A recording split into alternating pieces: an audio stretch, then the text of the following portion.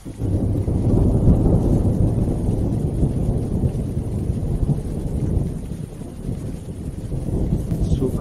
الذي يسبح الرعد بحمده والملائكة من خيفته.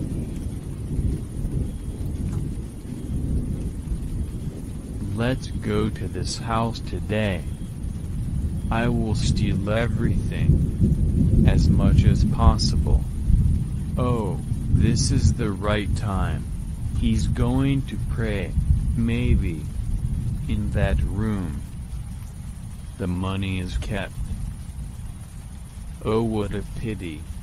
I can see nothing here except a few utensils. Where the money is kept. Hey brother. Assalamu alaikum. Don't be afraid, my brother. May Allah forgive you. You entered my home and found nothing worth taking. Yet I do not want you to leave without taking away some benefit. Change your cloths. Make ablution. And perform 2 units of prayer. For if you do so, you will leave my home with a greater treasure than you had initially sought.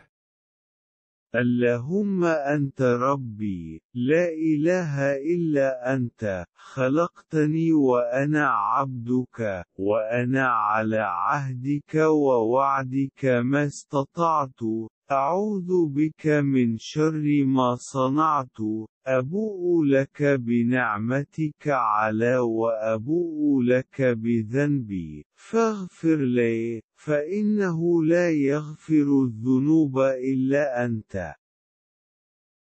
You prayed all night, and now it is morning. You can leave now, and be good always. Would you mind if I stayed here with you today?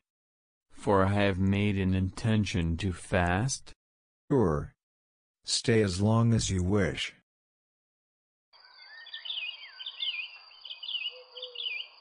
O Malik, I have made a firm resolve to repent for my sins, and for my former way of life. Is in the hand of Allah.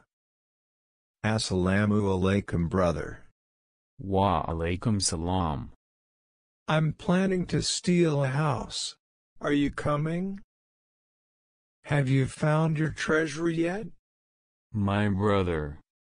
What I found is Malik bin Dinar. I went to steal from him. But it was he who ended up stealing my heart. I have indeed repented to Allah.